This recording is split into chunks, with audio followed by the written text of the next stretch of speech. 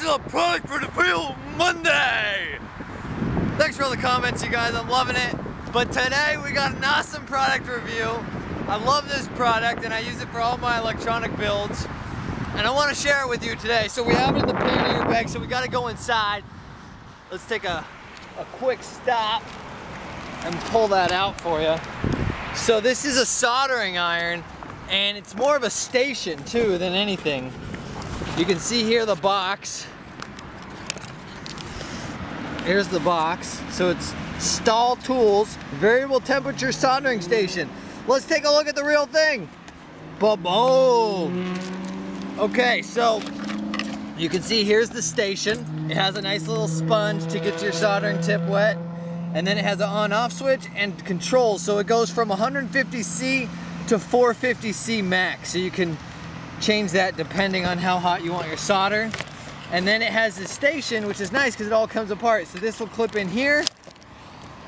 And then your soldering tip goes into there. And it holds it nice. I have yet to get burned, but as you can see, the outside tip has been a little bit hit. There's the tip, completely replaceable on this. Again, this is hot when it's being used, so be careful. And then that just sits right in there. It's a nice little station on your desk. So overall, I love this product. I think it's worth it. I think it's about 20, 25 bucks. And I think it's worth that price.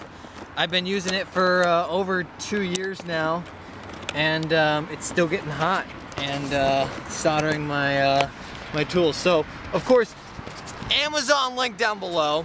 I feel like such a cliche thing. Another thing is that a lot of people on their YouTube videos will say, like, comment, and subscribe. I'm not a fan of that. I just don't want to bug you with that. I mean, sure, you can do it, but I'm not going to tell you every video to do that. I don't want to waste your time. Anyway, so back to that soldering iron.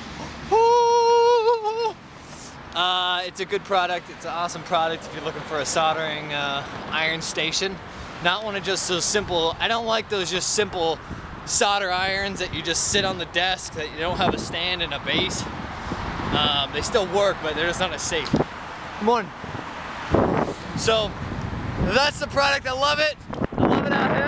I love the bike commute. You know I do. And I know you do too.